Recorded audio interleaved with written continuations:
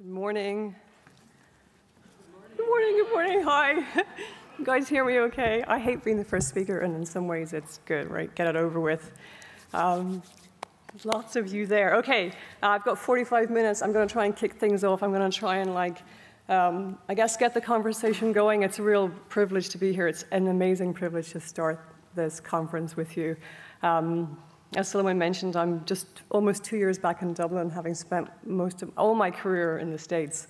And I'm actually testing a whole new set of slides on you guys. I've been trying to evolve my design story a little bit. What I'm going to do is, sadly, I'm not going to answer any questions for you. I'm just going to ask a lot of questions. And then hopefully during the course of the next 2 days, there's going to be some good conversations, and maybe some of those questions will get answered.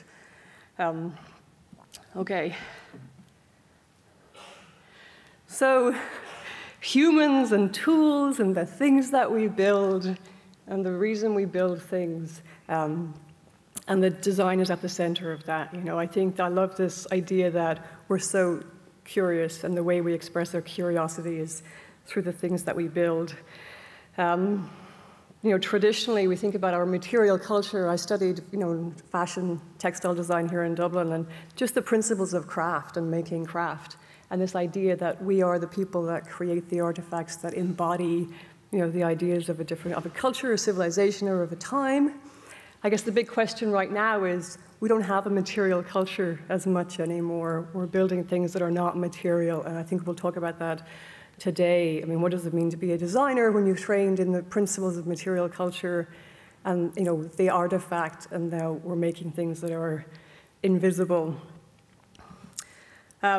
Design, this is a great picture. I often ask what it is. There's too many people here to ask. So it's the cooling suit worn inside a spacesuit, and I had the privilege of working with some of the developers of the spacesuit years and years and years ago, and I think this object, this picture, embodies the intersection of technology and craft, but it also speaks to design.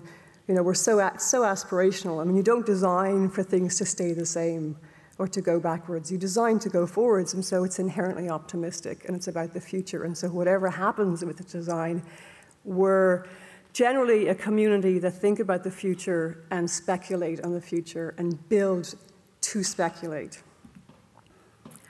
I studied, again, as I mentioned, fashion and textiles, and what you do when you study that is you study the history of kind of costume and clothing and artifact. I could just look at pictures like this all day. I mean, they're really beautiful. There's this really funny thing about armor and its function and form and its beauty and the nature of how it's built, for kind of practical reasons, and how it can become, something really admired aesthetically. But just thinking about the history of the way we build and the nature of how we kind of think about the body and the things that we build for it, and how we try and augment it.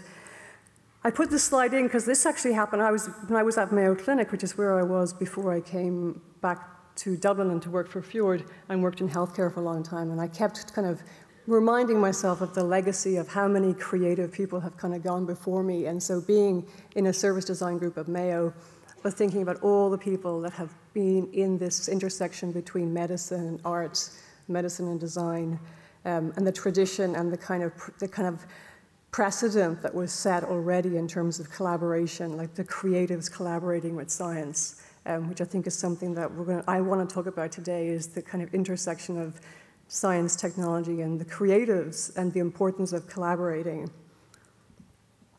This is great. This is a scientific glass-blowing department at Mayo that no one knows was there. I didn't know was there, so it's pretty interesting finding these people who have kind of their career is building these really esoteric lab equipment so that they can run interesting experiments, and just the kind of, again, the intersection between medicine and creative. So design is also, I started my career, this was a really tough job. I designed knickers for pennies. And seriously, my first job out of college. And it was really interesting because I worked for a big factory up in Dundalk, and you had to design knickers to cost a certain amount. They had to cost like 10 pence or something at the time, before euros. And they had to be, it was this big old Victorian building full of these women who were seamstresses. And I had to figure out how to design something that could be made really inexpensively, that could be sewn really fast, because they were paid by the piece. And so in terms of understanding kind of the kind of practicality of design, coming out of design school and thinking about all the kind of limitations and constraints that you really have to work with, this was like the best job for me to have, quite humbling. But understanding the constraints and the kind of parameters that design needs to work inside. So really quickly, I'm going to talk about some of the kind of complexity of where design's going right now, and where I see some emerging skills, kind of non-traditional or maybe new skills coming out in design, and how that fits back in the service design narrative, I guess. But I wanted to just like talk about this degrees of complexity. As I mentioned, I used to think it was hard to design knickers, and then I ended up working, in the kind of tech industry in Silicon Valley, and at one point worked for Motorola and worked on, cell phones and mobile technology. Worked for the Department of Defense on robotics and smart materials and Future Warrior. Worked at Mayo Clinic, and I'm now working in kind of emerging tech. And so this is a kind of story, but it's one person's career, and I think it shows the degree to which design's really moving. I mean, it's kind of a moving target. And so in my career, I've had to relearn so many different skills. And I've had to kind of embrace being the novice over and over and over again, and admitting the things I don't know. If you think about I've been working in design for 25 years, but if you think about even the last 15 years, for so long, we were in this kind of manufacturing economy, and design was really kind of an artifact or a part of the Industrial Revolution. And then we kind of rapidly kind of catapulted into, we went from really concrete design to more abstracted, and this idea of service economy, like what's a service economy? And then experience economy, and are we in more of a data economy now? And then thinking about really feeling like we're heading into more of a reputation and trust economy, in terms of brands will distinguish themselves based on this. An easier way of kind of describing the shift probably is we used to design, things people wanted. We were told in school, figure out, an unmet need or a latent need, something that people need, and then design it for them. And then design was much more about persuasion, the design that makes people want things. And so there was this huge, and I remember that shift has happened for all of us, away from designing the functional and the practical into designing the desirable. Okay, my first really controversial slide. No one's allowed to photograph this. I've been reflecting on, I think, has happened in design, the industry, recently. And I was doing that to get ready for talking to you guys. And I think there's been a real, the golden age of design in terms of it's been, from a economic perspective, it's been really a good period of design. If you look on the right of this, all the different design consultancies that were acquired into large consulting firms, Fjord being one of them. And just this idea of acquisition and design becoming mainstream, and design being kind of commoditized, and design becoming part of the kind of consulting landscape, the business landscape. But I feel like a picture of Johnny Ives sitting on a chair talking about design is a bit like me standing up here talking about design, but I think we've become a little bit complacent. And I think the best way to see that complacency is to think about, to compare ourselves to the tech industry. Like I was thinking recently, if I was a technologist or a young person kind of thinking about going to study engineering or something like, any kind of the sciences, and I went to the different universities and I looked at the syllabus they had and the program, and I discovered that they were teaching this, in principle, the same stuff that they've been teaching for about 50 years. I don't think I would go to that school. And I think an awful lot of what's happened in design is that we haven't figured out how to educate effectively for what's happening in the industry, but also what's happening in the industries around it that shape design. So like thinking back to design is part of a bit of, it maps to economies. And when we're in a manufacturing economy, we all train to design artifacts. And then service and experience economies, we all train to design services and experiences. And then technology and science is moving forward, and we're not training effectively enough to kind of keep track. And I think it's a big problem. We'll talk about that a bit later. Design, when you get really big, when you become, standardize your process, when you start to kind of become, your approach to design is kind of something that is predictable, it kind of breaks. It stops being really good. These are 3 designs. One is to find yourself a lawyer, one is to find yourself a girlfriend, and one is to cook a dinner. So they all look the same. And so many people, so much of design for the last 10 years has been designing within this landscape of this one device, and the kind of homogeneity and the lack of imagination that this single landscape is, what it's done to design, I think is something we have to consider. Let's talk about service design. So there's always the services. I think this in principle, services are kind of what you can see of a system. So if you think about government services, there's this massive system behind it that often doesn't make sense, and so we determine what part of that system should be visible to the user, to the citizen. What part of that do they need to understand? I mean, I worked in healthcare for a long time. The healthcare is a massive system, and the services, the design of those services are essentially the parts of that system that we want or allow the customer to see, because we want them to interact with it. So there's this kind of principle of what's above the surface and below the surface, and I think an awful lot of service design we've been kept, and I think this happens in terms of where we're hired and where we focus our work, is that kind of creation of that interface for the systems, and more we really have to think about becoming more systems designers. This is a slide. I think it is a Fjord piece of work, so I know this is cruel, but this was my reaction when I saw this. I thought, I don't know if that's good design because it's really big. And I don't know if it is, So I know it's a journey map and it's really big, but I don't know if that means it's good design. And this idea that there's this term that I coined, which is really dangerous, I guess, design pornography, and it feels a little bit like design pornography, is that looks amazing, took an awful long time to make. People worked incredibly hard on it, but what did it actually teach us? What part of the design process? And it becomes these artifacts, these trophies, and we've so much of what design has done, it's a spectator sport. We're observed doing it, and we create these artifacts. Martha Cotton, who is amazing, she runs our research out of Chicago. She said, "Beware the true, but useless." So you can make lots of maps, and they're beautiful, and they're real, but they may not really be telling you as much as you think they're telling you about design and about your user, and they can be quite distracting. The innovation dilemma, it's easier to describe a problem than to fix it. It's like 100 times easier to describe a problem than to fix it. And an awful lot of design, we've kind of end up, these maps are about describing the problem. And then when you turn around to try and fix them, the degree to which these maps actually show you any unique insight into how you're going to fix the problem.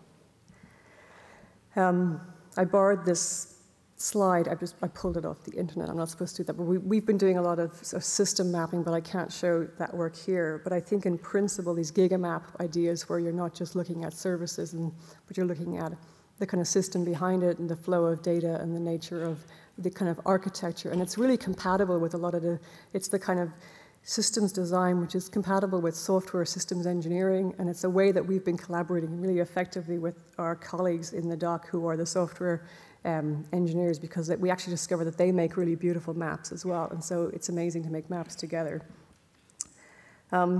I'm going to quickly jump through this, but I think, again, just maybe looping back a little bit, and forgive me because I think my slides are I'm still trying to figure out the flow. This assembly model of design. So again, I used to teach the history of design at RISD, and everyone would sleep through the class. So you can sleep through the next 5 slides if you want to. You won't be offended. I'm so used to it. But I love the history of design. I think it's just, it's really interesting, understanding what's shaped us as a community. And I think, this idea of assembly, design, if you look at methodologies, we have a methodology at the doc, and it's very assembly. It's like you do this, and then you do this, and then you do this. And it's linear, right? And it's kind of you move from left to right. and you essentially build something, and it's based on the principles of how things are assembled. And it's a manufacturing model that came out of the Industrial Revolution, and our approach to so many things creatively are this assembly model, and it's not really working anymore. You know, if you think about the icon of good design, lots of people love chairs, right? There's a chair fetish, and everyone thinks the perfect designed object is the chair, or many people, not everybody. But there's something interesting, and again, this is back to the material culture. There's something interesting if you think about the design of a chair. And again, I studied in like the 1850s. It feels so long ago in terms of when I studied design, and I think we were in that period of the artifact and the material culture. And so what you designed for was this idea, it had to be universally accessible. Whatever you were designing, everyone had to be able to use it. It had to be really stable and predictable. So whatever you made, it had to like have a form, and it had to keep that form. So if I bought a chair and put it in my living room and woke up the next morning and came down and it was a coffee table, I'd be really pissed. I'd be like, oh man, I bought a chair and it's a coffee table. So it needs to be a thing and stay that thing forever. It's a servant product. There's no it does something for you. It's a servant. And it's a commodity exchange, something that you buy. Right now, all of those principles, essentially they're obsolete, they're kind of timing out because of what's happening with design in terms of the kind of fluidity of the things that we're designing, how dynamic they are. We don't want things that are universal anymore. We want things that are really, really unique, like hyper-personalized. I don't want something to be boring. The same thing, every time I pick up my device or use my product, I want it to surprise me. I want it to have novelty. I want it to have reinvented itself. I don't want it to be a servant. I want it to be intelligent. I don't want to have to tell it what to do. I want it to know what to do. And I don't want it to be a commodity that I bought. I want it to be an experience that is supported. And so just in principle, you know, if you think about these shifts from a design perspective, I mean, they're radical. I think also from design, I mean, a big part of what, you know, when we look at design and how people are moving away from doing things, this is one of my favorite kind of design principles right now. We often look at what people are doing. I think it's more important to people what people are stopping doing. So the designer of the future, or the designer maybe of the future, is less the person sitting on the sofa talking about design, and it's someone who's a lot more pioneering and who's, again, deeply curious. They have to be tech fluent. They have to love tech. They have to be fearless, and they really have to not be tied to tradition. You've got to let go of all the orthodoxies. We've been trying really hard at Fjord in the studio here in Dublin to kind of really examine and kind of consider the rituals that we have and the orthodoxies that design has and the things that we say about design and kind of thinking about why we believe that ourselves and really examining ourselves. These are a group of designers at Fjord. They dressed up, I think it was April Fool. They dressed up as Accenture colleagues and we got into trouble. They don't work there anymore. Connor on the right, who's just fantastic, he's a genius. He's our data design and AI director. People kept saying, you look like a geography teacher. So someone said this to me about the designers at the dock. I said, are you guys agitators? Is that why you're here? And I was like, oh, it's such a cliche. I hate that word. But it's interesting, really trying to think about the role of design, in a kind of emerging tech research lab inside, a consultancy. I think this is maybe the reason that we're there. The idea that design is really critical to unlock the transformative potential of technology. What I mean by that is that technology is amazing and it can do remarkable things, but it's kind of stuck inside itself. It can also do terrible things.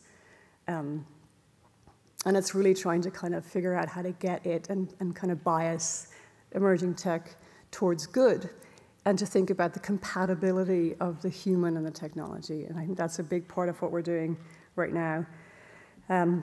This is a slide that's a bit old. It's like from 2017, but I mean, I think we're not the only people doing this. I mean, I'm looking at the numbers. This is fascinating that, the ratio, if you look at IBM, for every one designer back in 2012, there was 72 developers, 72 software guys. And now, for every one designer, there's 8 developers. So the ratio, the proportions are significant. And I think this slide, if you were to update it to now, it would be almost, maybe we'd be like 1 to 4. And so coming out of, if you think about what I said about needing to be design, tech fluent, and also what's happening with education, this is where all the jobs are. But it's not just about where the jobs are. It's where the influence, the greatest influence that design is going to have is in these tech companies. And so the importance of being tech fluent and really comfortable and actually really curious, like not just kind of in a really authentic way that you're really curious about tech. This is a slide that's really hard to see. This was made, it was a beautiful slide made for an event at Fjord, and we were trying to kind of tease out, why we're a little bit different here at the dock. And I don't know if you can read it, but, of course you can't read it. But if you look at what we're doing, it says like natural language processing, automotive vehicles, I can't read it either. Maybe you guys can read it. Robotics. I can share these slides, but just, trying to celebrate all the things that we're getting to work on. I mean, trying to really be kind of proud of the fact that we're becoming really kind of expert in these areas and celebrate that. And then think about the intersection of traditional, people came in as traditional designers. We have visual design, service design, business design, interaction design, content design. So let's talk a bit about the design kind of how it's shaping up. So for so long, I need to look at, what time is it? I don't know, there's no timer. Oh, 23. There is a timer, it's huge. It's just not right in front of me. Now I can't unsee it. It's like so big. So this is really interesting. If you think about the tradition of design was a lot about teaching humans how to use technology. This whole idea of the point, the click, the drag. It's us learning how to use technology. So much of successful design was the interpretation, was making technology understood. And the value of it was how well you were able to do that. I mean, every product, every digital product that was created in the last 20 years, good design was making that usable, understandable, as universal as possible, as effective as possible. But moving forward, considering how much intelligence our tools have right now, we're not going to have to learn their language anymore. They're going to learn our language. And this is a real, this is a huge kind of inflection point for design. We're not going to design ways for us to understand tech. We're going to design ways for tech to understand us. So if you work in UI, you might want to work in AI. Because, user interface, the kind of traditions of user interface, intelligence inside tools, less and less that you're going to have to explicitly tell it what to do. It'll just be using a lot of data and a lot of algorithms and a lot of patterns in terms of understanding what to do and being predictive. But there's a lot of anxiety around this, and this is the kind of question people ask is that, the potential, back to this idea of like unlocking potential in technology, design's role in unlocking it in a kind of safe and kind of considered way. People think that our technology is moving so fast that the idea that we can invent things, but can we civilize them? And I think this word civilized, I love this quote because I have no idea what civilized means. And I'd love to have a conversation about who gets to decide what's civilized. Because I think humans can be really uncivilized. So, and I don't know what a civilized technology looks like. And it's so subjective, but it's a really interesting thing that we could talk about. Everyone loves this movie, right? Connor gave me this slide. I hope people know this movie, or else I'm just leaving. But I think it's interesting. We talk about robots a lot, right? People talk about robots taking our jobs, taking everyone's jobs. And it's kind of science fiction. But they're kind of everywhere, and I guess, from working inside the dock, robots, they're not ones that necessarily physically move, but the principles of intelligent machines, like artificial intelligence, which is essentially what a robot is. We use them every day, right? We use them on your phone, people work with them, they fly planes, they operate on us, They help you make decisions. I mean, these are all what's called synthetic intelligence, and we're already using them. So the idea that they're coming and we're afraid, I mean, they're already here. From a kind of AI perspective, what we work with is the principles of technologies that can see, so tools that can see, things that can read. So again, synthetic systems that can read, they can hear, they can predict, they can touch, they have feedback, and they can connect, they can think, they can make connections.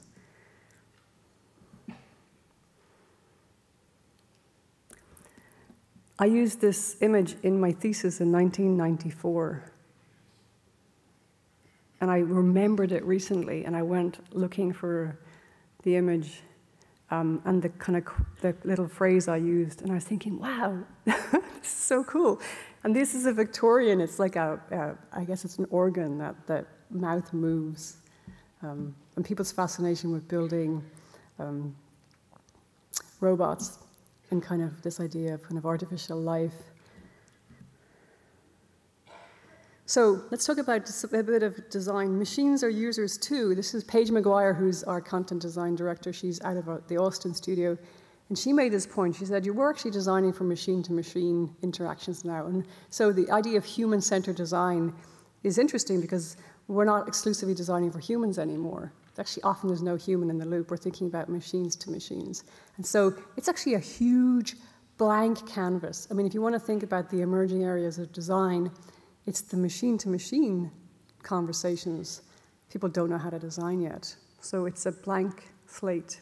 It's really fascinating from a design perspective in terms of being able to shape that place. Let me see what I've written here.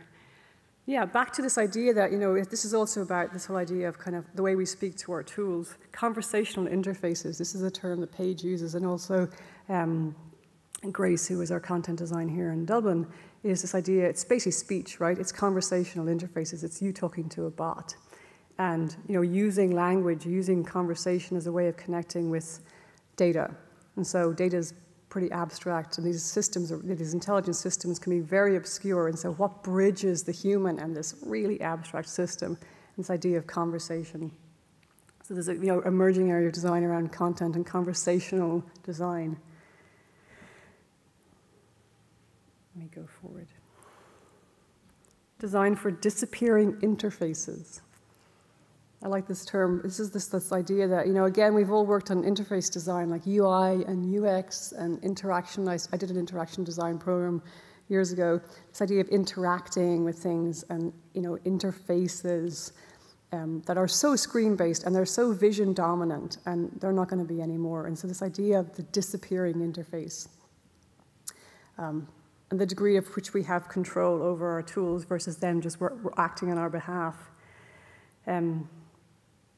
This is the idea, this sensory system, which is the kind of AI system and the human working in this collaborative space. This is actually a really important part, again, of designing for the kind of language between the human and the machine. And it's often called cobots. And so you think about robots. Well, a cobot is a collaborative bot. And the example here is they've used is diagnostics, where you have a radiologist who can look at films, MRI scans of tissue and look for a tumor. And they have, let's see what's the percentage. Again, I can't see my slides. I think it is a 90-something%. And the AI system has actually a less accurate, but in combination, the human and the machine are actually almost 100%. And so this idea of how these systems amplify human capacity. And so they're called sensory systems. They're essentially humans amplified through the use of intelligence, artificial intelligence. Designed for immersive, augmented, and then blended reality. So again, back to kind of systems that can see. An awful lot of recently a lot of kind of the camera technology. So it's not just the camera, it's the algorithms that basically do really rapid pattern recognition. So the degree to which it's not a good camera just identifying, it's how they label objects and how they identify them. And so it's the software is really driving this tech. But this idea that you have the real world and then overlay of a virtual, and these colliding. And so we think an awful lot about the physical digital worlds traditionally have been two parallel universes, and they're basically collapsing into each other. And so thinking about the design at that intersection between what's physical and digital at the same time, and that creating that kind of third space and designing for that third space. Design for omission. This is an interesting, I heard this recently, and I'm trying to figure out what it really means, and apparently it doesn't exist, but I'm throwing it out there. So someone said, I think Paige said it, and it was something about Hemingway had written something about writing, and it was called the iceberg principle, and it's like what you don't say, but infer. And that idea in design is when systems, particularly artificial intelligence, when systems are very complex, and you can't show everything, because it's just impossible. You have to decide what you do show. And I think a little bit it's back to the iceberg with the systems and services, right? Like what's above the surface? But this becomes a really important kind of philosophical, ideological question about what are you showing of an intelligent system to the user, and who decides? Like, again, it's this idea of civilized. Are you showing a civilized version of something that's not civilized? So I think it's a really interesting conversation designers need to have with their tech partners, in what's important that you show when you can't show everything. There's an awful lot of bias. You guys probably know this or have heard this, the degree to which AI systems, you basically teach it by giving it historic data. And if you have a bias, oh my God, I've just seen my friend sitting right there. Hello, sorry. If you have a system that you've trained with really old data, and there's any bias in that data, you're going to basically amplify, and you're going to get like this awful type of hybrid bias that you don't even know is there. And so the degree to which we're training a lot of AI systems, we're training a lot of algorithms using historic data and discovering that they're actually reinforcing and amplifying bias. And so back to this idea of like things like facial recognition is really interesting, but it does a lot, it essentially does rapid profiling, and it's based on, and so if this image on the right has pulled out and given a high-risk score and a low-risk score based on algorithmic data looking at the facial profile and determining that because of someone's ethnicity, they're automatically a higher profile. And so this is the system thinking, not because it's racist, but because you gave it racist data, and it learned from that. And so there's huge risk in this. And so this idea of explainable AI is an enormous part of what we're trying to do, is like, how do you tell people how a decision was made? Not just what decision was made, but why it was made. And then the degree to which you can check for bias. And the group that we work with at the doc, there's an amazing AI team, and they're really focused on this idea of fairness assessment and exposing bias. It's a huge risk if we don't do that. So I'm going to kind of like wrap up with some kind of, maybe more kind of ideas around where we see people going in terms of a little bit more kind of behavioral that I think relate a lot to design as well. I would say in general, organizations, they put an awful lot of energy into exploring the future of technology, and they put very little energy into exploring the future of humans. And so this is a big opportunity for design, is that so many organizations, let me see if my next, they're tech optimistic. There's this tech optimism that everything's going to get fixed by tech. It's kind of intoxicating, and it's where all the investment money is going, it's where a lot of the energy is going. People are putting their bets on tech. And what they're not considering is that likelihood that the future is as likely shaped by people as it's shaped by technology. And so if you think about the blind spot that a lot of organizations have and the role of design in that blind spot in terms of thinking about the future as shaped by people.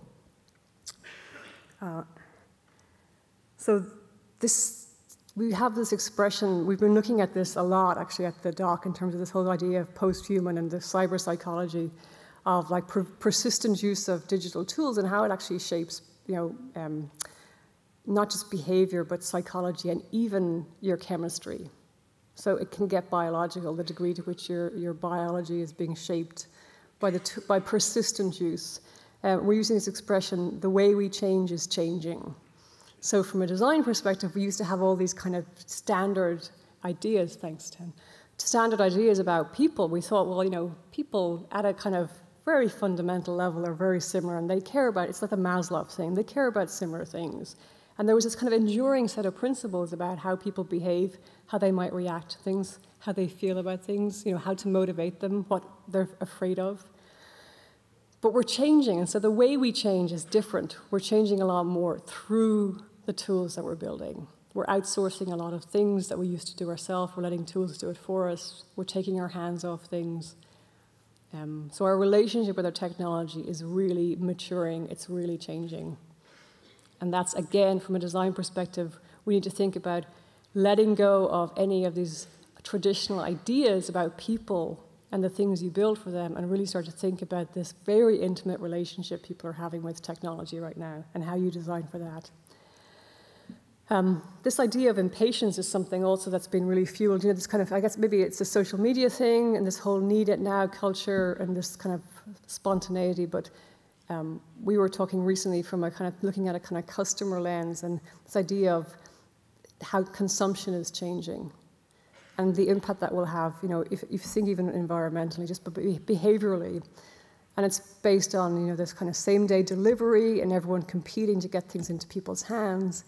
Things like not needing to take your wallet out of your purse to pay for something, so you have no moment to consider your actions. You're acting in this spontaneous, almost manic way. And technology is making this, they call it frictionless, which is a word that sounds really benign and kind of like something you'd like. You'd sign up for frictionless, right? It just means you have no time to think. So these discrete, I think I mentioned this before, discrete touch points, this idea that we will have moments where we interact with our tools and we discreetly tell them what to do and know what they're doing is going to go away based on just having really intelligent systems that are more kind of ambient. And so the thing we need to design for is not designing for clever interfaces, but designing for trust. And what does it mean to design something that you can trust? And how do you build trust with something that you've built? How does a person build trust? And then there's the age of distrust. I mean, no one knows what to believe anymore, right? And it's a kind of fake news. And I mean, maybe it's a good thing because maybe there isn't any one truth anyway. But I think there's a decline of the expert and the traditional notions of truth. From a design perspective, you know, people don't really know what to believe anymore. And so it makes designing in terms of, you know, establishing an idea harder and harder. People are more suspicious. So the idea of the future of persuasion, like, you know, if you think of from a marketing perspective or even a brand perspective, people aren't as gullible and people don't believe things in the same way. And so, you know, what is the future of persuasion going to be? Social cooling is really interesting.